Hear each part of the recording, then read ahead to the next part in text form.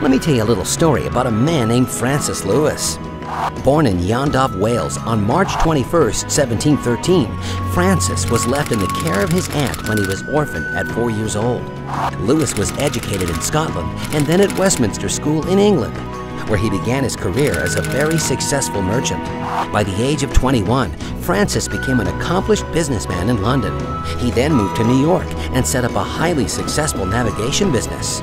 During the French and Indian War, Lewis was captured and shipped to France in a box as a prisoner. Upon return to America, he joined the political scene. Francis was elected to the New York Provincial Congress and later was sent as a delegate from New York to the Continental Congress, where he signed both the Declaration of Independence and eventually the Articles of Confederation. Lewis died 3 years later at the turn of the century on December 30th, 1803. And there you go, a little story about a man named Francis Lewis.